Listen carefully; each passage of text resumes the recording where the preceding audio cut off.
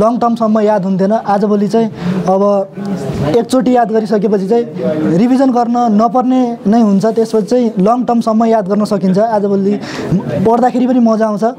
म सिएमा नै यसलाई अप्लाई गर्छु र त्यसमा चाहिँ सफल भएर देखाउँछु। डेली लाइफमा युज गर्दै जाँदा पछि चाहिँ सिम्पली नै लाग्छ, नर्मल नै लाग्छ। सुरुमा चाहिँ एबनर्मल अमेजिङ हो, यो चाहिँ गडले नै प्रदान गरे हो जस्तो लाग्छ।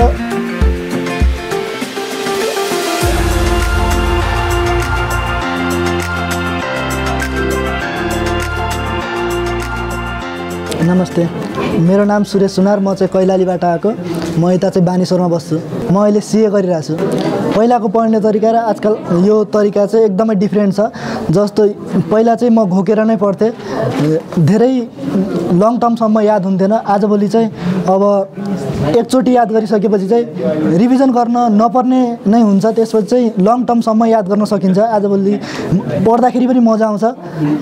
त्यसपछि आफै अझ पढु जस्तो फिल हुन्छ, धेरै पढु जस्तो फिल हुन्छ। त्यही हो। मेरो आफ्नै कोर्समा जस्तो सिए एकदमै हार्ड हो भनेर मान्छे डराइरहेको हुन्छन्।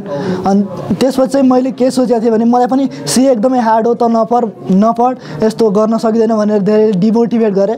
मैले के सोचेँ भने अब अर्पण सरको टेक्निक सिकेर चाहिँ म सिएमा नै यसलाई अप्लाई गर्छु र त्यसमा चाहिँ सफल भएर देखाउँछु। अनि सिए भन्ने केही लाग्दैन सबैलाई।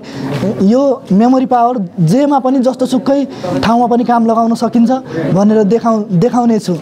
10 डेज मेमोरी पावर ट्रेनिङ चाहिँ लिनै पर्छ। जस्तो आफू नमरी स्वर्ग देखिँदैन भनिन्छ, त्यसै गरी आफू चाहिँ यहाँ आएर यो सम्बन्धी कुरा बुझेर मात्र केही हुँदैन। यसलाई चाहिँ डेली लाइफमा चाहिँ युज चाहिँ गर्नुपर्छ। जस्तो आज 10 दिन सिकेर अब युज नै गरेन भनेपछि त्यो कुनै सिकेको अर्थ नै भएन। डेली लाइफमा युज गर्दै जाँदा पछि चाहिँ सिम्पली नै लाग्छ, नर्मल नै लाग्छ। सुरुमा चाहिँ एबनर्मल अमेजिङ हो, यो चाहिँ गडले नै प्रदान गरे हो जस्तो लाग्छ। जब आफूले नै गर्न थालेपछि चाहिँ विश्वास हुन्छ र गर्न सकिन्छ। जुनसुकै ठाउँमा पनि मेमोरी पावर जसलाई नै काम लाग्छ। आफूले कुन सामान कुन ठाउँमा राखेको छु भनेर देखाउनका लागि मेमोरी पावर नै चाहिन्छ र त्यो एरेन्जमेन्ट सिस्टमेटिक तरिकाले यो ठाउँमा आएर सिक्न सकिन्छ। त्यही हो।